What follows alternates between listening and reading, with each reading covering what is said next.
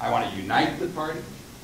And once we have been able to sit down and look at what we want to do for the country, we'll have a very short period of time, about 2 years, to prepare for a general election campaign.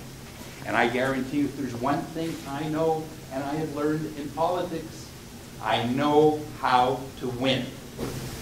And I don't shy away from a fight. This fight is worth it. This is about Canada. And I'm going to be in this to win this fight, and I'll win it for the right reasons. First of all, for the Conservative Party, but I want to win for Canada itself.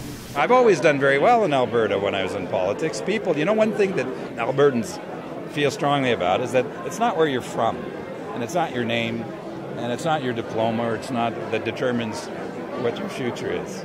I've always loved that about Alberta and Albertans. So in this province, I have a lot of people I've worked with over the years who are friends and colleagues who will be there, and it'll be a fight.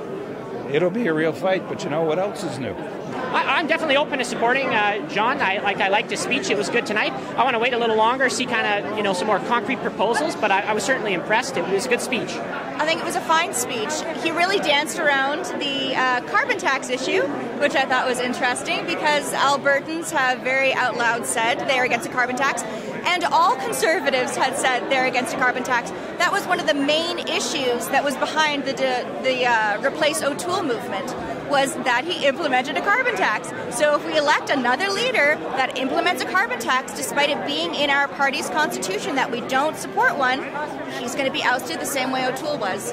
So he sort of sabotaged his campaign in his opening speech, which I think was an interesting decision. And here's the question for Charest. He's from Quebec. We assume he's got good support in Quebec, but can he build an alliance? Can he reach out like Mulroney did in '84 and build a Western Quebec alliance, or like Harper did in building an Ontario Western alliance? I mean, that's the question. Can he do it?